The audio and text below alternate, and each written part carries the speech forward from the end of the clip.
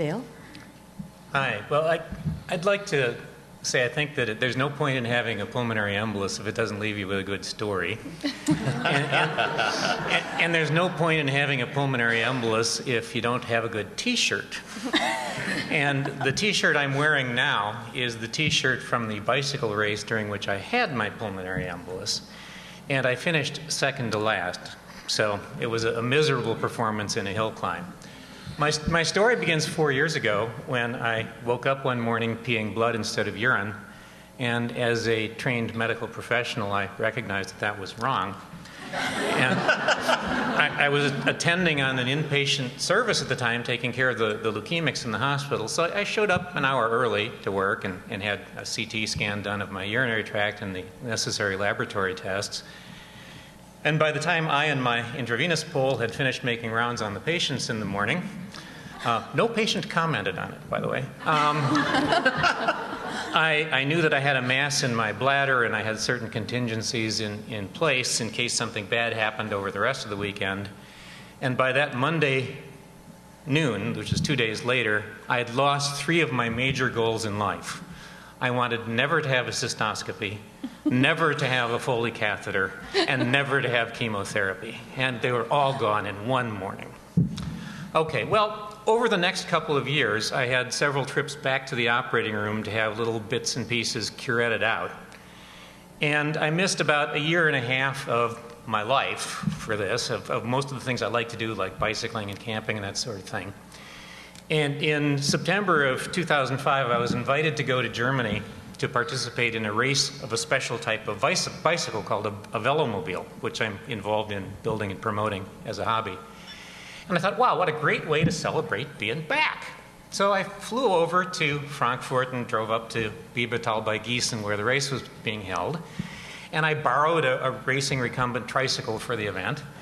And I stayed with the pack over the 65 kilometers that were the cross-country part, but it ended with an extreme hill climb. And I wasn't going to do the extreme hill climb, but the race master was a friend of mine, and he said, you know, it'll make you feel you've really recovered. Nobody's going to give a shit if you get a good time or not. So, and he pinned a number on me. Okay, so I'll climb the hill. So I was about 15th starter up the hill, and I had actually a pretty respectable time at 250 and 500 meters, and then I didn't show up at the 1 kilometer checkpoint.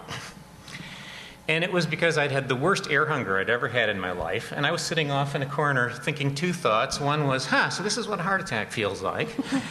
The other was, gee, I really don't have any aerobic capacity back.